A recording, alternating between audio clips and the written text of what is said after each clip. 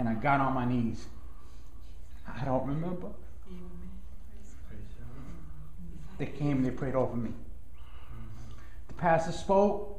The message that he had, I don't remember, but I didn't like it because it was hitting nerves. Amen. He was speaking to me, amen, and I didn't like it. Amen.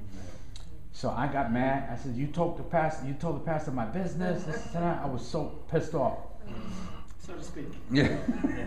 So when I left, she tells me, "You want to come tomorrow?" It was on Friday night. She said, "You want to come tomorrow?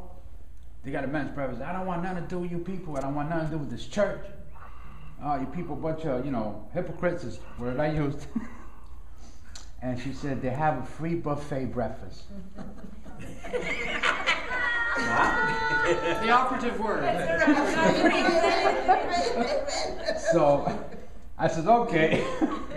And I came in, I said the salvation prayer.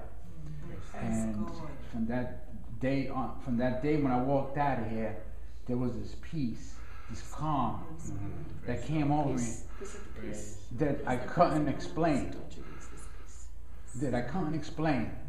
And I said to her when I walked out, when I got halfway out of here, I said that this God that you say is real, it's real. He will help me. If he can't help me, I know he don't exist. She asked me to stay. She told me to go to Chinchon. I didn't want to go to Chinchon. I didn't want no help. I just wanted help from God. Because I wanted to see if God was real. Amen. I understand that. So she said, you could stay in my place.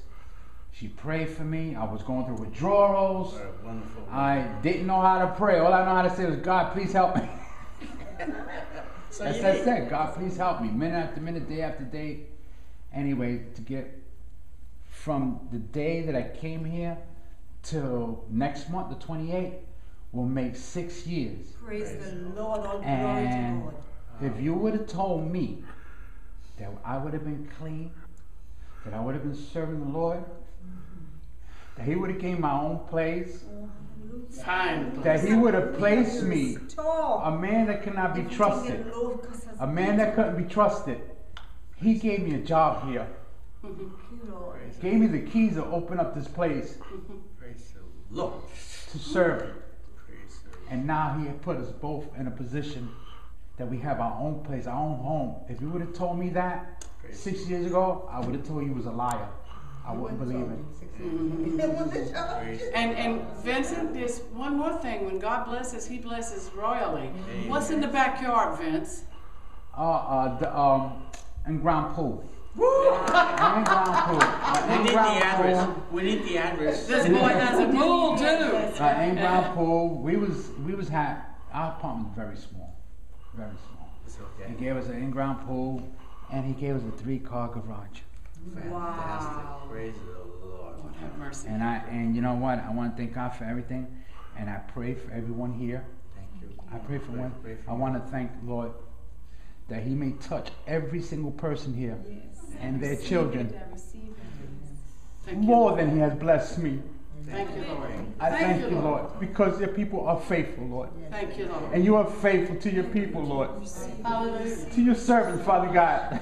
Thank you, Lord. And I thank you, Lord, because I know you will bless your people. Yes, They're so faithful. You look at the little. Yes. And the little, you rise up.